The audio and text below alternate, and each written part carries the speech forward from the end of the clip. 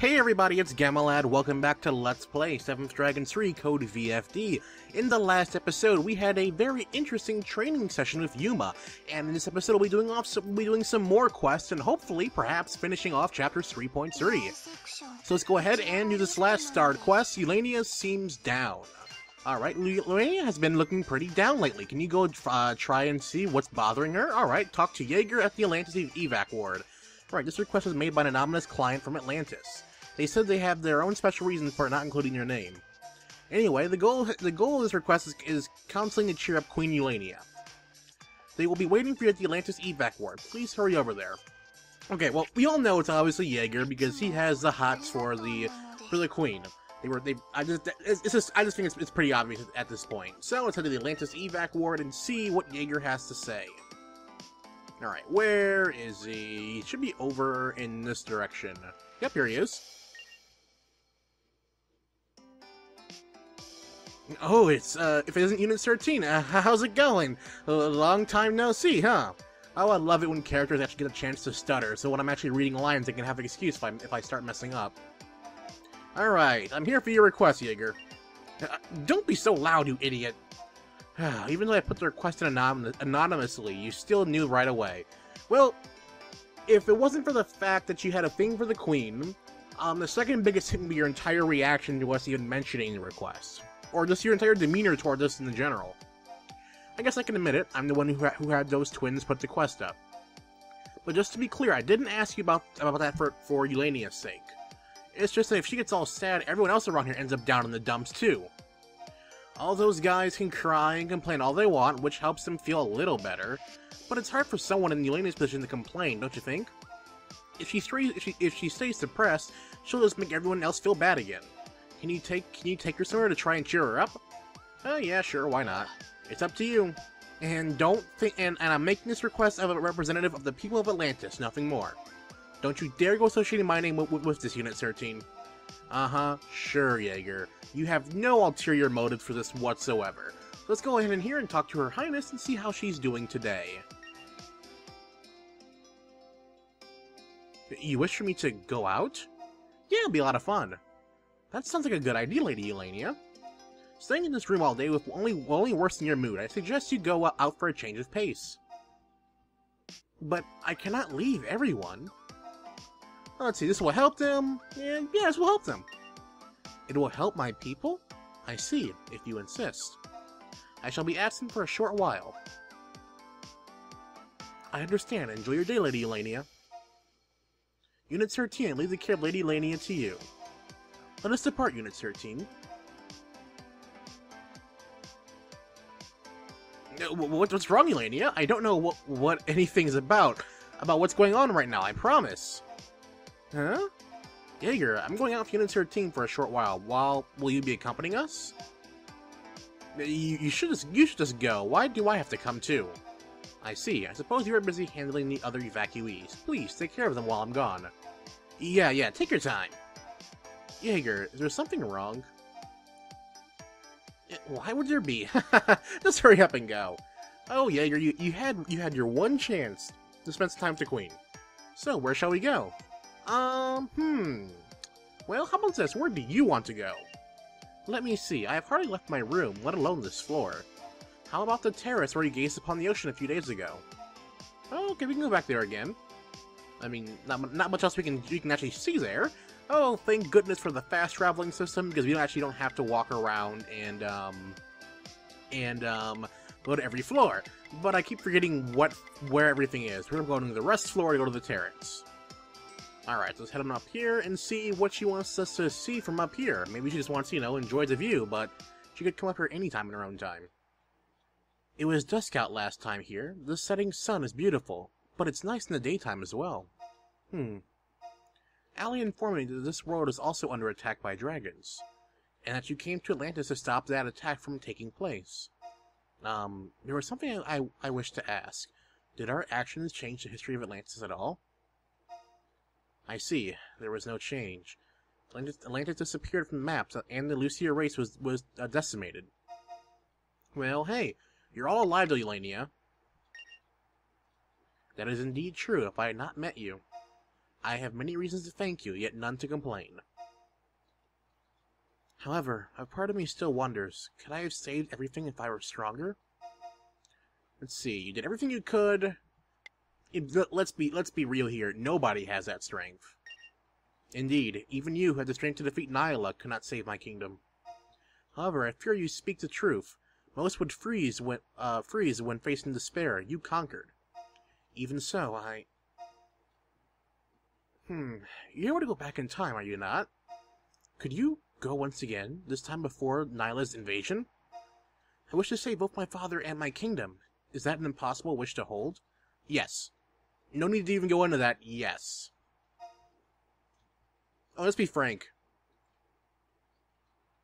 Huh? Unit 13? Where are you going?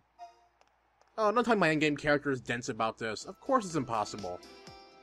You want to go back to the peaceful time before Nyla attacked? You always have the most unreasonable demands. Please forgive them. It is my fault they wish to do this. Don't worry, Lady Ulania. It's only natural that you'd think like that.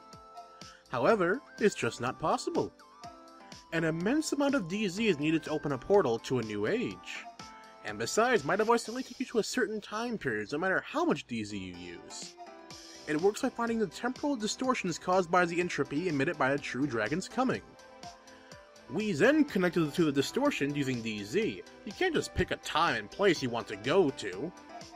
Well, so, let's see, will we be able to in the future? So there is no way? Yeah, how about in the future? I can't say for sure, but besides, doing so would only bring you pain. As I've mentioned before, even if we can save Lady Ulania's father, our world won't change. It would cause a contradiction within the law of casualty, something called a time paradox. Time paradox? By changing the past, you change the future, but does your will carry into that future? In this situation, the likely result would be the creation of a separate parallel world. In other words, once you change something in the past, a new world, a new future is born. A new world. Then my meeting you and forging the Dragon Slayer would never have happened? Not to the Lady Ulania of that new world. Even though I made this machine, not even I can mess with the fabric of time. It's pretty cliche, but what's important for you to do is act in the present day. Let's see, I agree with Julieta. I do agree with him, but you know what, that probably won't, be the best to encourage her. Let's do what we can right now. What we can? I lost so much, yet I'm still able to forge a new future for myself? The fog looming over my heart seems to have lifted somewhat. Thank you for this valuable discussion, Mr. Julieta. I apologize for the trouble. Oh, it's no problem. I love taking pretty little youngins under my wing. Julieta, do I need to call the police? Come again whenever you like! Unit 13, you have my thanks. I feel as though a large weight has been lifted off from my shoulders. I must do what I can to lead the surviving citizens. That much has become very clear to me. Since meeting you, I have been reborn into someone completely new. You went against the desires of your superiors in order to save my people. I hope to live my life to the fullest in order to repay you for your determination. Listen, anyone would have done the same, really. Gamma? Are we finished so soon? Do you not think it is somewhat early to go back? You know what, hey, you're right. Yes, I appreciate your vigor, so where will you take me next? I've always wanted to go to the plaza, let us continue there.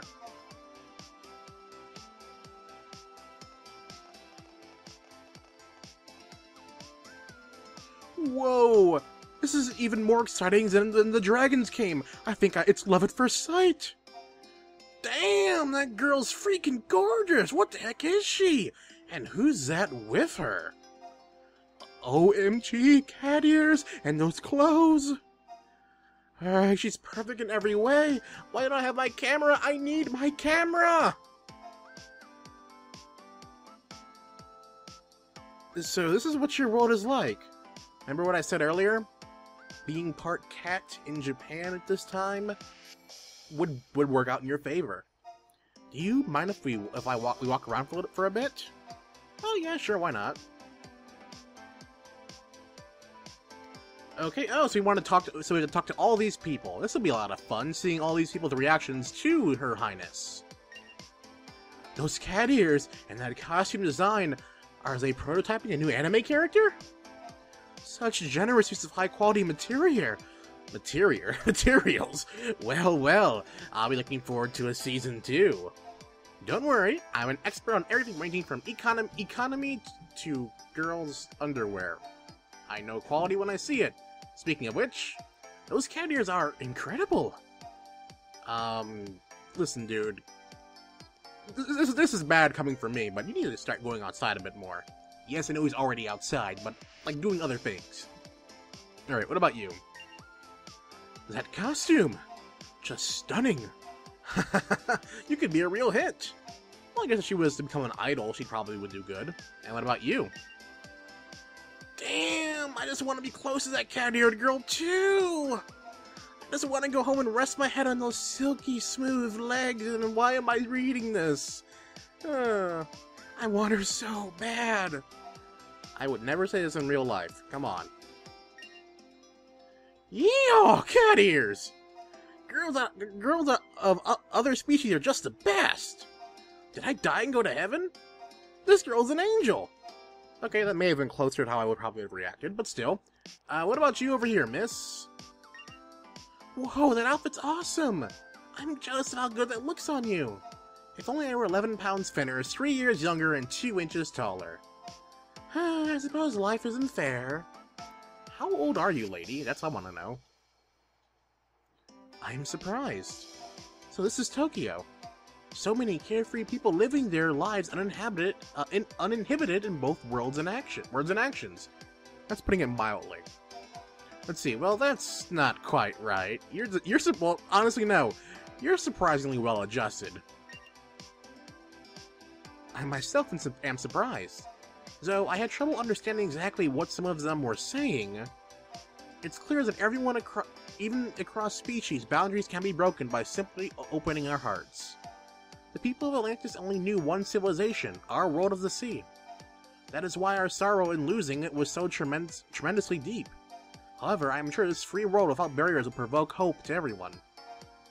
Then we have one day to revive our home of Atlantis. This land will be our second home. Alright, you know what? Hey, I have faith in you, Ulania, but you know what? I'll help whenever I can. Gamma. You have your own responsibilities. This mission was given to us and us alone. We cannot rely on you. However, your words made me exceedingly happy. Thank you, Gamma. Is it about time to return to my quarters? Next, it'll be my turn to bring cheer to the people of Atlantis. I may not be as skilled as you at doing so, but I will lead the hearts of my people to the light. That's great to hear. Well then, enjoy the rest of your day. Alright, and that probably should be it for the quest. Oh, not quite yet. I guess we have to report back to Jaeger and let him know that, she's not the medical floor. We don't need medical attention. But I think some of those people who are gushing over Ulania may need some. But no, let's go up here and talk to Jaeger and tell him that everything is peachy keen. Looks like Ulania's out of her funk. And everyone else is cheering up too. I knew I could trust you, Unit 13. Thanks. Here, this is a sign of my appreciation. I brought it here from home, but I can't really use it too well. So here, you can have it. Okay, 2,000 AZ. Well, to be fair, you could probably use that more than we can, because you can buy stuff. Alright, cool. Alright, cool. Well then, Ulania's looking ahead to the future now. I gotta do the same. Oh, sorry, it's nothing you have to worry about. Thanks again, Unit 13. Alright, and with that, the quest is done. You completed the quest. Alright. Yo, Unit 13, Allie and Juliet are looking for you. Don't be afraid, this is good news. Let's stop by the conference floor before bed. Oh, okay. Well, let's go ahead and see what they have for us. There are a few quests we haven't done, but I think I may end up doing those between future missions. Specifically, learning about the... Which one was it? Let me talk to her real quick. The, let's study the present. finding a tropical fish, and bug check assistance. And there's the seed outbreak quest, but that's actually a DLC quest, and I don't believe it's actually needed to complete the game 100%. Basically, it causes a bunch of dragon seeds to spawn in Atlantis, and you can use them to grind on up for skill points. But for now, we're gonna actually head to the conference room and see what in the world is going on now.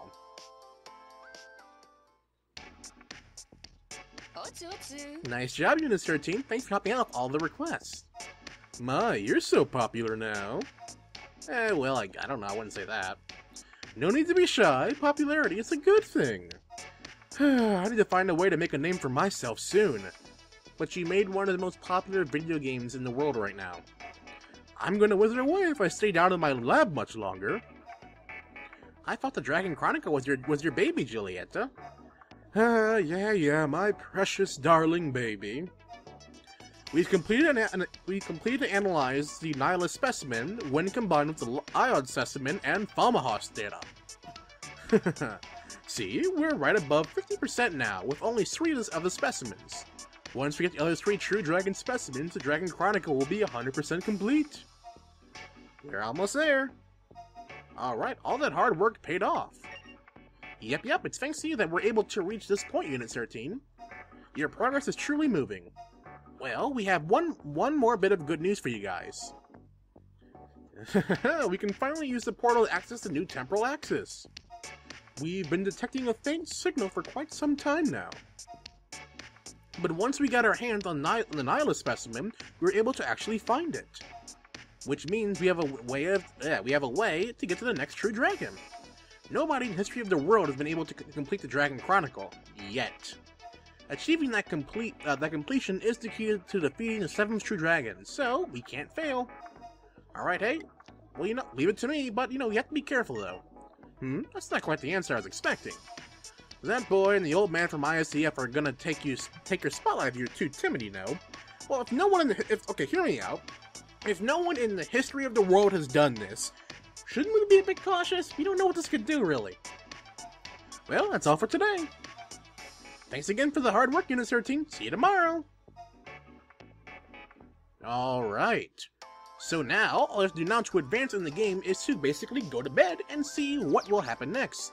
Well, that's good news, right? Hey, I'm not gonna even say the next thing I wanted to say, too. You're gonna have a brand new mission starting tomorrow, so you better go get some rest. Alright, and we're going to do exactly that. But I think, let's take on one more quest before we go out. Let's go out and let's study the present. Alright, it's time for some more training. Let's learn about the present and make you into even better Noden's employees. Alright, this is a continuation of your employee training from earlier.